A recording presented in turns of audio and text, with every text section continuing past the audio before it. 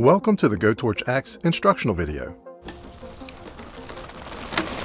Inside the box, you'll receive the Gotorch X bike light, battery pack, USB cable, big and small silicone straps, clamp arm, thin and thick cushion rings, screws, Allen wrench, and cable zip ties. Before first use, please fully charge the battery pack using the Type-C port until the 4 battery indicator bars remain illuminated.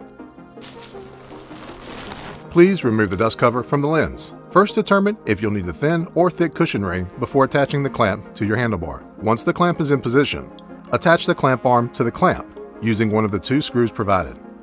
Use the provided Allen wrench to tighten the screw. Next, attach the light to the clamp arm using the 2nd screw and tighten using the Allen wrench.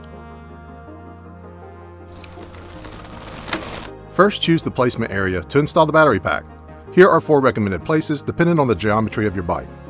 Once you've decided on the location, use either the big or small silicone strap to attach the battery pack to the frame of the bike.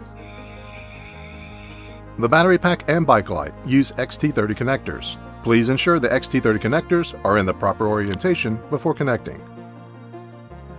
While the light is turned off, single press the top switch to access the daytime running mode of 100 lumens, and single press again to power the light off. In any mode, long press the top switch to access the default low light setting of 1000 lumens. Single press the top switch again to enter the high setting of 2000 lumens.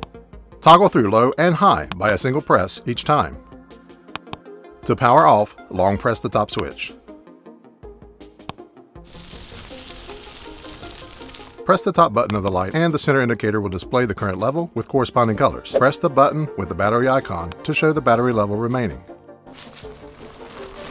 Simply remove the Type-C connector and attach the provided cable to charge your GPS, action camera, or other devices. Please visit us at olightstore.com, and thank you again for choosing Olight.